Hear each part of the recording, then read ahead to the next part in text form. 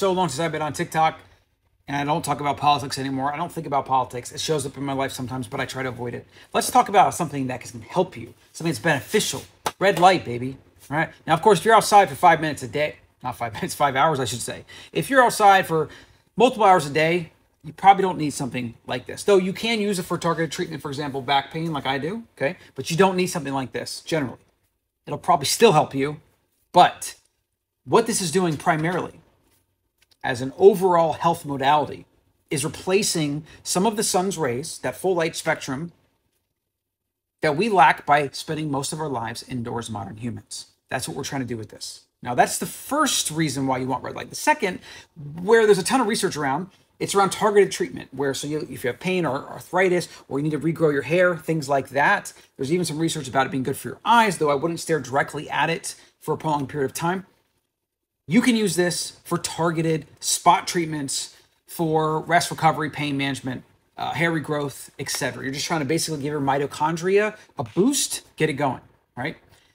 The general use for this, though, where you want it to kind of like once a day be as close 6 inches to 12, that's kind of where the most power is. Once a day, 20, 30 minutes, right? I usually just have it right here while I'm working. You're doing that to balance out your light nutrition needs, okay? Light as nutrition completely blew my mind, that idea, because I understand food nutrition. Eat certain things, don't eat certain things. Too much of bad things can kind of like lead to certain things. Not enough of certain nutrients lead to issues. Light's the same way, okay? We have what's called a circadian rhythm, which I actually call a sun clock, because it's us directly connected with the sun. We evolved at the behest of the sun. The sun gave us light, gives all life on Earth life, right? It fuels everything. So when the sun comes up in the morning, where we need those bright rays, that helps suppress melatonin production and release cortisol and a bunch of other hormone things that help wake you up, kind of go from groggy to being aware to being awake, and then energy levels start going up as melatonin suppression comes down, etc. Now, if you're not getting outside, and this is why Huberman talks about sunlight first thing in the morning is the most important thing, because that actually sets your bedtime. It sets your sun clock, your circadian rhythm, which is why first thing in the morning, go outside and get sunlight in the eyes, on the skin, 30 minutes at least. Super important for everything, but especially for sleep, all right? But there's other reasons you want sunlight. You want it midday, because that kind of tells your body it's super bright out, and, I have about this many hours until bedtime. You want low light, dimmer light that kind of is dimming as the sun is going down, because that's cueing to your biology that sleep is imminent. I should be going to sleep soon.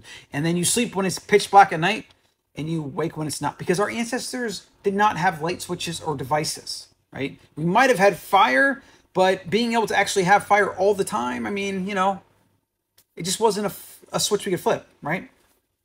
We are designed to follow the sun. That's why I call it the sun clock, okay? If you're not getting daily sun, you're not getting the full spectrum, right? And light is basically radiation. That's what it is, right?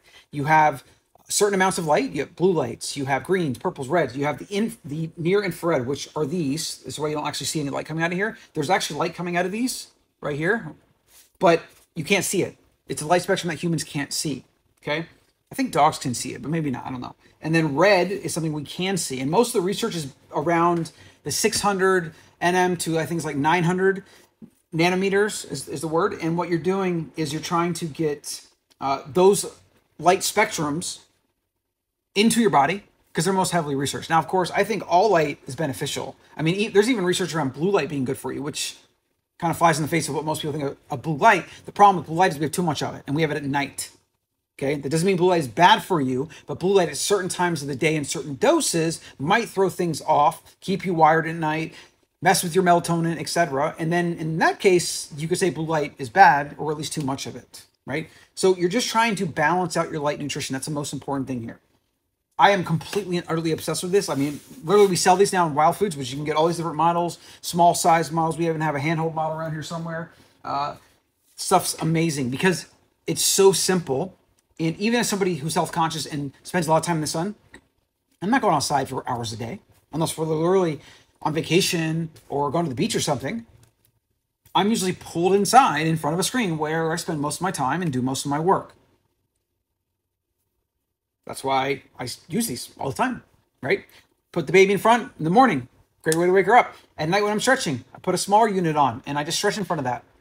It's also good just for an ambiance at night. Instead of having like bright LEDs or bright lights from your bathroom, get an LED, put in the corner, and it just has a beautiful red and you can still see. Awesome, right? So I would highly recommend looking into some red light. And if you want to see some, check out some of the models, wildfoods.co, check those out. You can also send me a DM, send us an email. Happy to answer any questions. This is my current obsession right now. I'm very excited about this.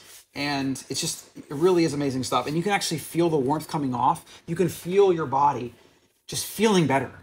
It's literally fueling your mitochondria because light is energy. This energy is transferring, and with the red and the near red, right? The near infrared, I should say, goes through multiple layers at the cellular level. Whereas like orange and purple, not orange, but maybe more purple, maybe even yellow and green, those don't go deep. They just kind of hit the skin and they bounce off, right? These go deep. And this is why the red and the near infrared is most heavily studied this way and why you find them in units like this.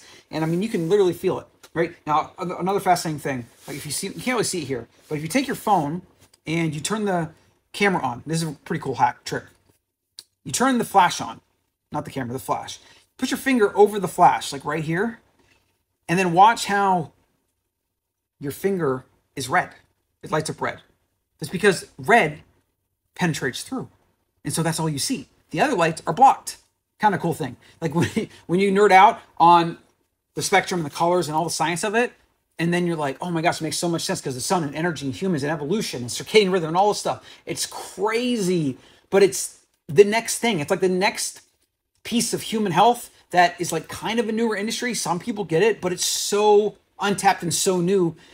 The masses haven't called in yet. And we can literally put these in every hospital, every business, every break room, every bathroom. You could even have just, I mean, the bulbs, you know, that would be tough, but like maybe eventually we'd have that, but maybe we could replace some of these blue lights with red lights and you have two options. You have a red light option and a blue light option, and like stuff, as you can tell, I'm super excited about it. So learn more, wildfoods.co. We have the wild light shop there, plus a wild light guide that you can read, and happy to answer any questions.